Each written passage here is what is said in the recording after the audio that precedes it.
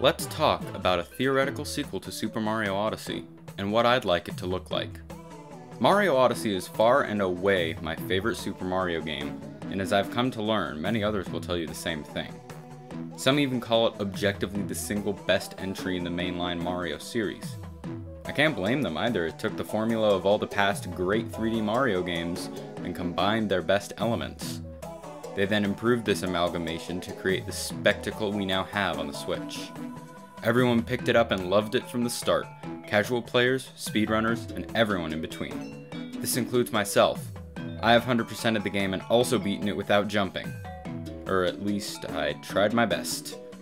There is still something to be desired in a few aspects of the game, however, since, it is just a Mario game after all. In my opinion, a sequel could not only be an even better game, but also raise the original to a higher level in the eyes of the people than the level it already resides at, which is still pretty high. I've had this idea in my head for a while now, so I feel the time to chat about it is now. One of the main areas of Odyssey that was a bit lackluster to some people, including myself, was the story, and this is also where I see the biggest opportunity for improvement in creating the indisputably greatest Mario game ever conceived.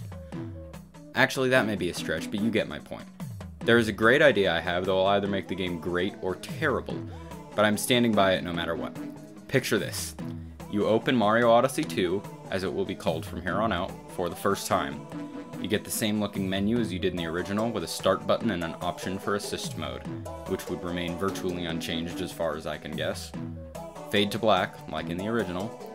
Fade into the final cutscene from Odyssey 1, the wedding chapel and Mario, Peach, and Bowser flying out of it to crash to Earth.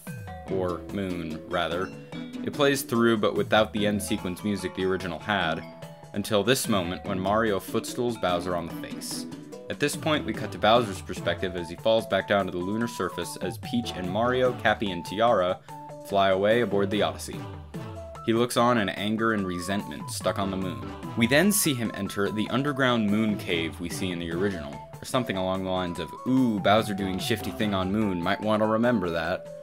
Fade out to black again, then in to Mario and Peach landing in the Mushroom Kingdom to the applause and celebration of the folk of all the various kingdoms throughout the world. Here, after a bit of cutscene, Mario proposes and Peach accepts his offer.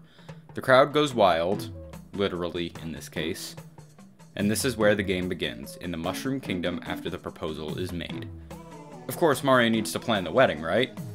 Given what they had to go through to make all this happen, and that all of Bowser's wedding items he stole from other kingdoms have been returned, Mario is already scratching the bottom of the barrel.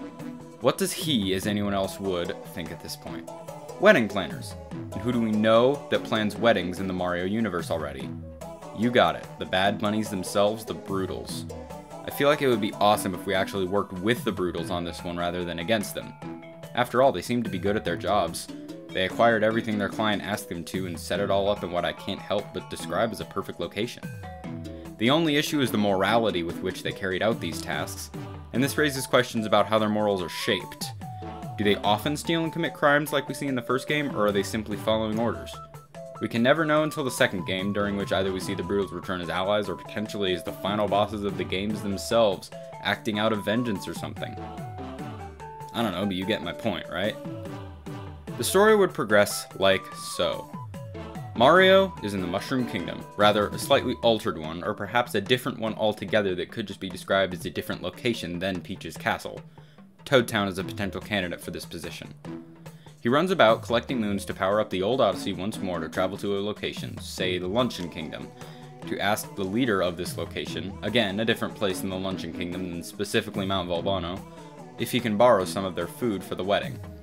Rather than accuse him of theft, as Bowser had been, they see a pleasant opportunity to provide their hero with something as thanks for returning their stupendous stew to Mount Volbano's citizens. As fans of the guy, they wish to see his capabilities one last time and leave some objectives for him to complete. His reward? Moons. Alternatively, they could just make Mario gather the ingredients for the food item he wishes to make for the wedding, and create it himself through a series of minigames. By minigames, I mean something like the RC car or volleyball in essence, but completely focused on mixing and baking or cooking a dish for the wedding. Naturally, each kingdom would cause Mario to run a few tasks that are unique to each kingdom, keeping the variety of the first game while upping the lasting fun value. Exploration, as in the first game, will be heavily emphasized by putting moons and hidden doors to sub-areas everywhere you might find one hiding away. As far as I care, Mario's controls would stay the same as well. Now, you may be asking something. What happened to Bowser on the moon? Well, he makes an appearance after completing a few kingdoms and sends a huge boss your way. By huge, I don't mean size necessarily, but prominent enough so that Mario has no choice but to fight. Likely, the kingdoms after which this does not happen will feature mini-bosses Mario must best to show he is worthy of the wedding element he has asked him to borrow.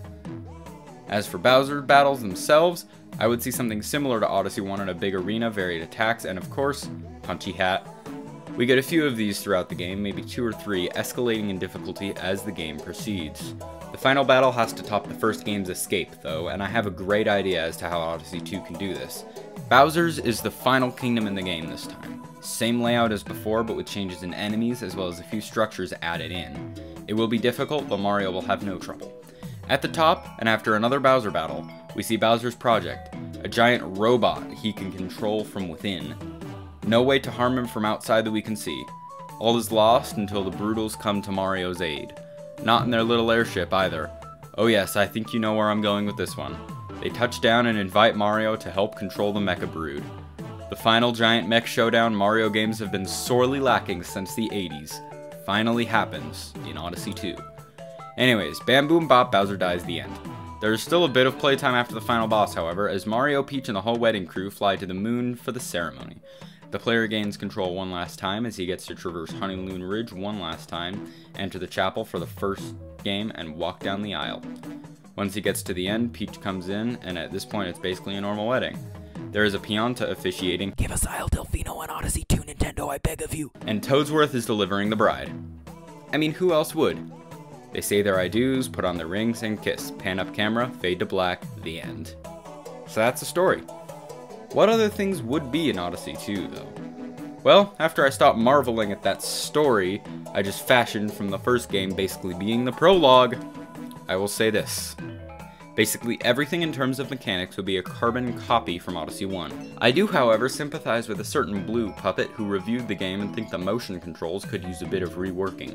Mapping buttons or input combos to the up and down throw would increase accessibility of the game for so many people, especially Switch Lite owners who can't detach their Joy-Cons. Nintendo does have to think about that market now too. Also, I know that you can ground pound and press X or Y to down throw, but that only works on a ledge on the ground, and sometimes you just end up rolling anyways. Too complex, new inputs, please. Moons function the same as they always did, powering the Odyssey as well as being optional fuel for the ships of each of the Brutals to gather such things as tables, settings, and candles, or basically whatever else appears in a normal wedding. This will be required at multiple points to progress the story, but not all of these required side expenditures will be available as soon as the game begins. For instance, at the game's outset in Mushroom Kingdom, Topper will say he needs to go get, say, silverware to start, and he needs about 5 moons. At the same time, Mario needs to go to Luncheon to get whatever he needs to get in there, and he needs 12 moons to get there in the Odyssey. Mario can go to Luncheon just fine and complete the story within that kingdom, but he cannot leave until he satisfies Topper's requirement. Mario can, of course, travel back to Mushroom and give Topper the moons, and at that point he is free to proceed. This will, of course, happen in every kingdom with each bunny, and sometimes with multiple bunnies at once. The final boss will also be locked behind a moon goal, and all Brutals need moons to get things before you proceed. After the main story, though, the Brutals won't need any moons or anything. It'd be like the normal game where you run around getting moons on all the kingdoms. After a certain amount of moons, special super hard kingdoms are unlocked like the dark side and darker side of the first game. I would like to see the player a bit more challenged than I've found myself on darker side, which I personally consider to be pretty easy. And that's all my thoughts on this one. Anyways, I don't really know how else to end this, so I guess I'll murder this sad attempt at a transition and end it off here. If Nintendo ever decides to make a true sequel to Odyssey, now you know the ideas I would have about what it'd look like. Since I can't think of anything better for this outro, thanks for watching, and goodbye, I guess.